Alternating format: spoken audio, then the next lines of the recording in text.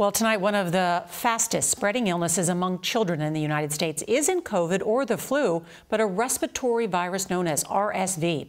Well, now help could finally be on the way. CBS's Janet Shamlian reports on a new vaccine that could be approved next year. 3-month-old Cooper Wachter is in the intensive care unit of a Minnesota hospital with RSV. We could see it in his stomach, that he was just kind of almost convulsing when he tried to breathe. And so that's when we knew that it was really bad.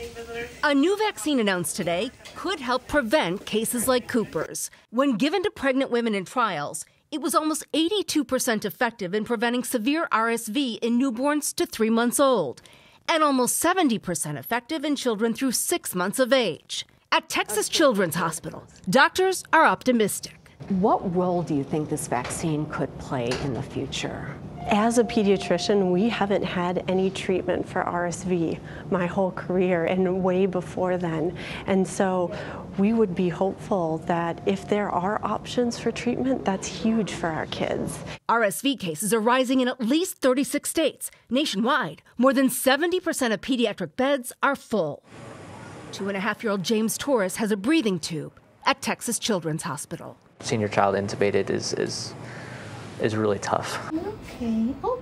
Back in Minnesota, Cooper Wachter could be out of the hospital by week's end. His mom, Shannon, says seeing what he's been through, she'd have no hesitancy taking the vaccine had it been available when she was pregnant. Would you have taken it? Now with a nationwide thing happening, I would say that I most definitely would have if I could. Hi.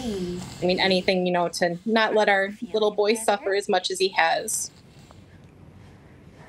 Here at Texas Children's Hospital, the nation's largest pediatric medical center, they currently have about 50 children with RSV.